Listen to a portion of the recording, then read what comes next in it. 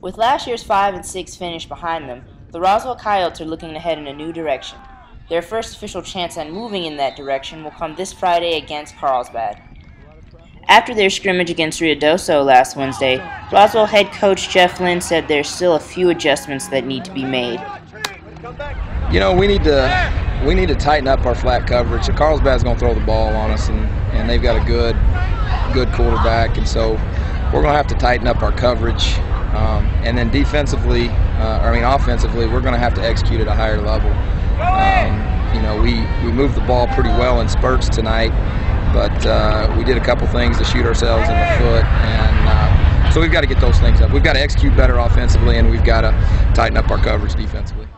Friday will be Lynn's debut as the Coyotes head coach, and he says his team is adjusting to his style of play quite well. It's been great. Kids have been great. They've done everything we've asked them to do. They're working extremely hard. I've been super happy with the effort they've given me. So the adjustment period and the things that go along with being a new head coach, all that's been fantastic. The parents, the administration, the kids have all worked their tails off to get us where we are today, and I'm very excited about this football season. Game time is set for this Friday at 7 p.m. in Carlsbad. With the Chaves County Sports Report, I'm Chaunte'l Powell.